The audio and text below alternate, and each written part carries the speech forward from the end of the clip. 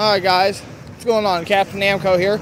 So here's my prize for today. I played the Jewelry Claw, also known as Sugarloaf Treasure Shop, at my local Ryan's just a little bit ago.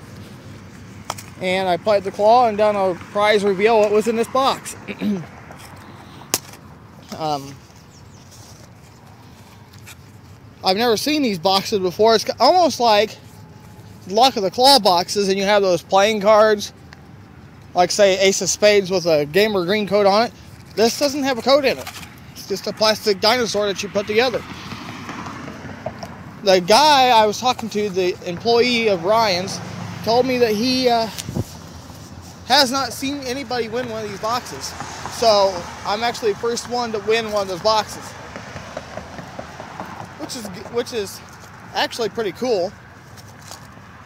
So my brother's gonna like this. I've been trying to win him a thing from Dinosaur Train for quite some time and ain't been able to succeed yet. Maybe one day I will.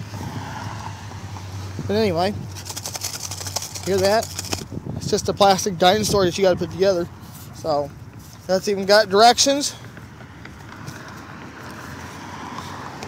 in with the dinosaur or whatever it is that you have to put together. Excuse me.